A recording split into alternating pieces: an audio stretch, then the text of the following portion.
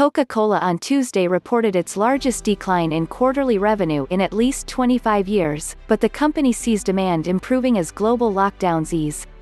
CEO James Quincey said the company believes the second quarter will likely be the most challenging of the year. Shares of the company rose 2% in pre-market trading.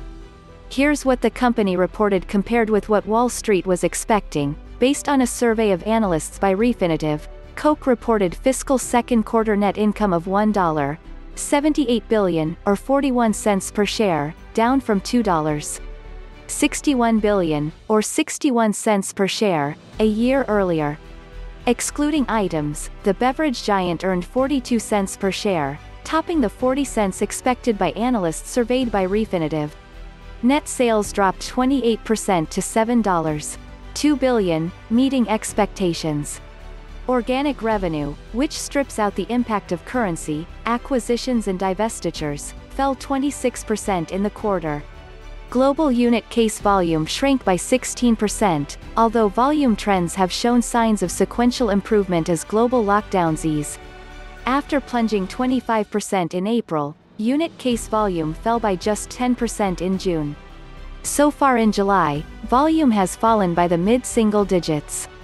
The company attributed the change to improvements in its away-from-home sales, which typically make up about half of its revenue, and sustained higher sales for its at-home drinks. Sparkling soft drinks volume fell 12% in the quarter. Coke's namesake brand saw volumes decline by 7%, and demand for Coca-Cola Zero Sugar, which had been boosting sales for the brand, fell 4%. Other drink segments were hit even harder. Tea and coffee volume plunged 31%, largely due to temporary closures of nearly all Costa cafes in Western Europe. Water, enhanced water and sports drinks saw volume decline by 24%.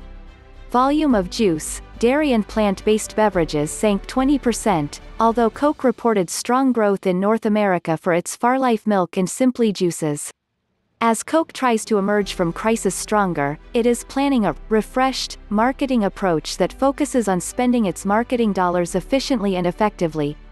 The company announced in late June that it would be pausing all social media advertising for 30 days.